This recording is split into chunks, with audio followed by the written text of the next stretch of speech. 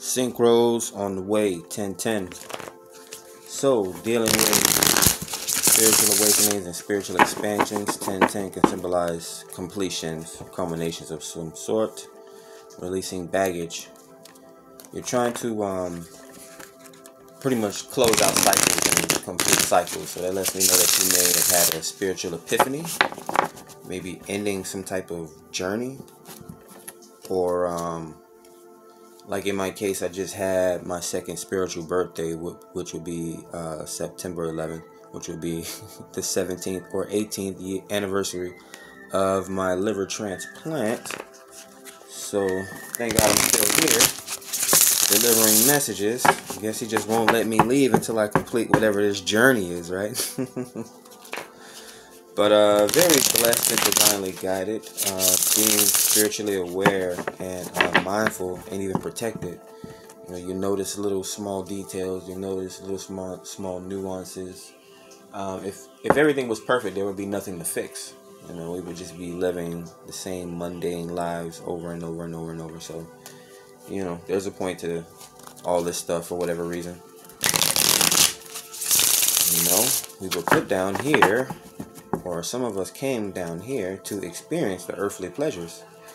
You know, the pleasures of taste and sight and sound and, you know, feeling and all those different things. Music, art, food, all that stuff. Travel. You get to sightsee. It's Mother Earth. So either way, you know, it's devil energy, if you want to call it that. We work a lot down here. We're bound to the earth plane. We're bound to societal norms. What is Capricorn? Ruled by Saturn or something like that? Boundaries and whatnot. A little bit of Mars somewhere in there. I'm not sure. But yeah, man, it's a whole lot that could be said about practicing numerology and linking it to astrology and all these different types of spiritual practices. Again, they all had to come from somewhere. But yeah, 1010. So let's get started. Grounding your reading today, we have the Nine of Swords. That's dealing with mental anguish. Dealing with a lot of thoughts at this time, wanting to be done with them. Seeking clarity as well. Maybe have a lot of, I was gonna say swirlers.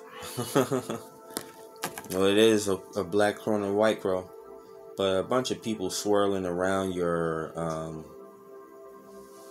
in or around your immediate area. Could be a lot of noise, or it could be just a lot of chatter, gossip, the internet or chitter chatter. All right, what else we getting? Page of Swords, spying, Four of Cups, the Empress, Three of Swords. We also have the Magician.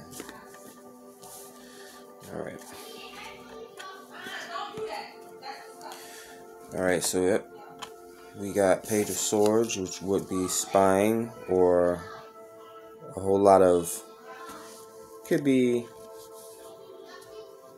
background thoughts or background words or someone talking behind your back.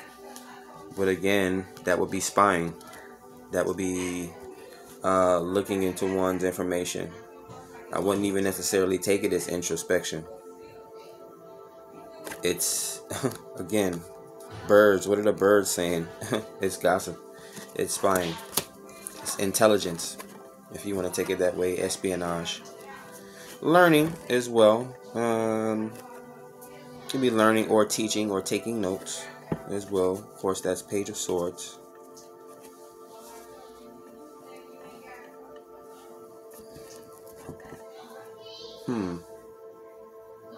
There is distractions here. Someone interrupting with your studies. That was in one of my past readings. Funny how the universe brings these things together. Then we have Four of Cups. You not being happy about that situation. Extremely unhappy with that situation here, as we are trying to manifest. But the Four of Cups bring emotions. Fours are about our stability. We try to ground ourselves in whatever element it may be to achieve balance.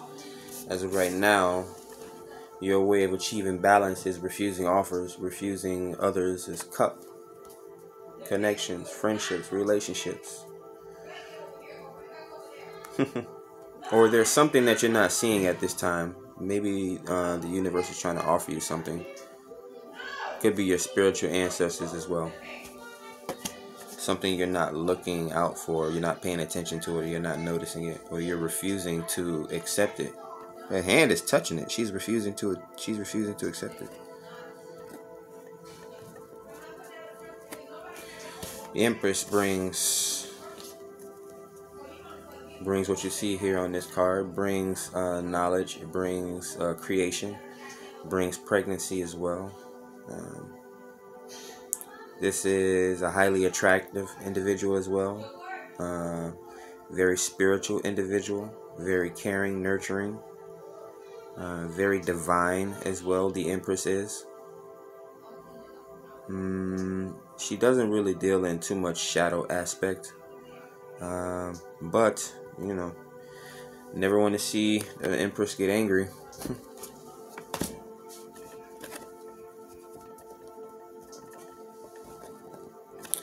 But what is the story here? I'm trying to not trying to not be shallow or have tunnel vision at this time.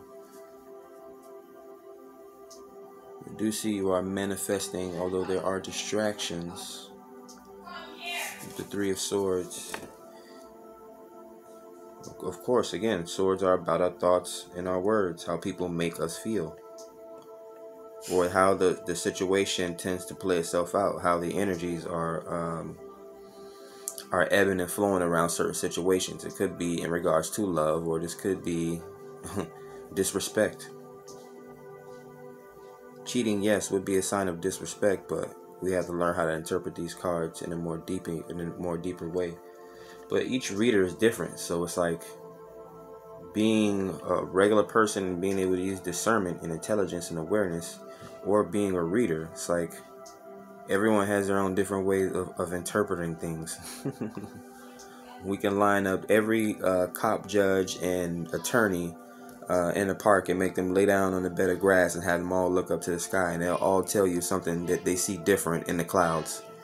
Matter of fact, you take them to a psychiatric hospital, because they all need psych evaluations. Exactly, that's what this is. These mofos need psych evaluations. All these law enforcement, all these people in power, all these people that's supposed to be in power, they need psych evaluations. We need a revamp of the whole system here, of the whole entire world. There needs to be a birthing of a new system. Yeah, there's a lot of distrust going on here. We got gossip. We have people ignoring their emotions or not being able to express themselves. They're out of breath. Their faces are covered in masks. Yep. See, there's a lot of stories to tell here. It just depends on which ones my ancestors want to draw attention to. Or maybe it's just my subconscious. And again, where does my subconscious come from? Where does my thought patterns come from? Does it come from the people that taught me, or does it come from my DNA? And where does my DNA come? Does it come from my ancestors? Where do my ancestors come from? People, they act insensitive to these topics sometimes when they make fun of these subjects, and they wonder why they start to go bald. But, we'll just mess with the hair for now. We won't touch the bank account, right, ancestors? But keep manifesting. Keep doing the best that you can for the most part. It just looks like there's a lot of distractions here for the most part while you're in your master manifesting season is what I'm getting. Okay. Alrighty then. Alright. Not too bad. But that's it. That's going to be all for your 10-10 message today. We're actually going to be ending on 10-10. So yeah, completion, spiritual awakening, spiritual awareness, expansions, spiritual epiphanies, again, all that stuff. Those 10-10 moments, those aha moments, those moments of completion, or again, whether it's a birthday or something like that, you have that, you have to come all the way back around to completing that 1 year cycle.